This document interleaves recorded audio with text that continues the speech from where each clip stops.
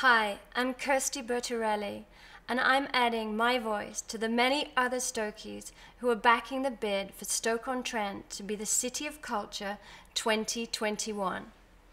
It's North staffs that first introduced me to my love of the arts, music, dance, and theatre. Having grown up in staffs and knowing firsthand that Stokies are creative, cultural people, from their pottery's heritage to their many musicians and great artists. I'm lucky enough to work with the YMCA and see their creative spirit with our Creative Minds program, and being a founder of the Literary Festival, which unlocks the creative talents all Stokies possess. The sheer enthusiasm with which the young people have embraced these opportunities is more than proof that there is nowhere more deserving than Stoke-on-Trent to be named City of Culture 2021.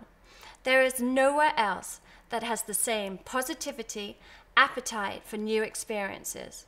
There is nowhere else that could benefit more, and there is nowhere else that could inspire a community more. That is why I am and will always be a Stokie, and that is why I'm wholeheartedly backing this great place to be City of Culture 2021. I really hope you will too. Thank you.